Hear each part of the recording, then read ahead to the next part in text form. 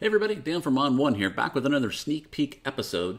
Right now I want to talk to you guys about some improvements that we've made into Keyword AI. If you don't know what Keyword AI is, it's a cool technology in Browse that can scan through your photos and automatically recognize what's in them. It basically does all the keyword heavy lifting for you. Now, we've made some cool improvements. The first one is it can recognize a lot more stuff than it did before last year. So in last year, it did a good job of picking up things what we call instances, objects like people and cars and birds and things like that. But if it had sky or trees or water or mountains, it didn't do as good a job at that. That's what we call stuff. We've now made it so that it does a much better job on those kind of items like that, those big, large things, tree, sky, water, things that a lot of landscape photographers won't care about and want to search for. So you'll notice on this photo right here, it's picked up things like dirt and grass and trees and water. Again, adding additional keywords that it didn't have before. The other thing it does is it now adds nested keywords or related keywords to it. So even though it recognizes this as a flamingo, it knows that a flamingo is a bird and a bird is an animal. So it adds those related keywords as well. So rather than just getting flamingo, you get kind of the whole structure of the keywords that are related to it. That could be pretty darn handy. Now we want to make sure that these AI keywords are something that you can take with you if you use other applications. And we've given you a couple different ways to control that. The first one is in the preferences. So if I go to the preferences and I go to the Keyword AI tab, there's a new option right here called Write Keyword AI Results to XMP.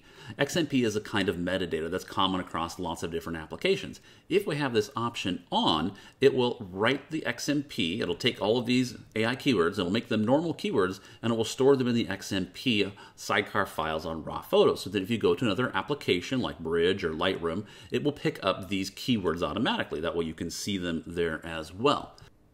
The other thing we've changed is we've made it easier to embed metadata into non-RAW photos. So typically, when you make a metadata change, it's stored within the Photo RAW database, but it doesn't actually get embedded into the photo until you export out a copy of it. But if you're not going to export it, those new keywords or those new metadata changes aren't going to be visible. You'd have to use an option to embed that. Well, there's now a new option in here called Automatically Embed Metadata. Anytime the metadata changes on a photo, it will go out and it will non-destructively put that new metadata into the photo for you. It just kind of does it in the background. So you just turn that on and any changes you make will automatically be written to the photo. And you can also tell if a photo is up to date on its metadata here inside the metadata pane. You'll see status has changed. That means that I've changed the metadata compared to what's on disk. So I'd have to embed it in order to see those keywords in another application. And you can also now search on this field as well. So it's easy to go out and find all of your photos that have changed metadata and manually embed them if you want to as well. All right, there you go. At the end of the day, what this really means is that it's going to be a lot easier for you to find your photos. Keyword AI is going to do a great job of finding all the stuff inside of your photo, making it easier to search for them, and it plays nice with other applications, so that if you use other apps with your photos, we can convert those AI keywords to real keywords and make them viewable across all your other applications as well. But you have total control over how it works.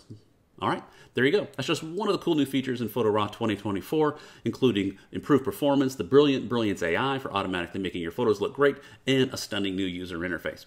All right, thanks for watching. Have a great day.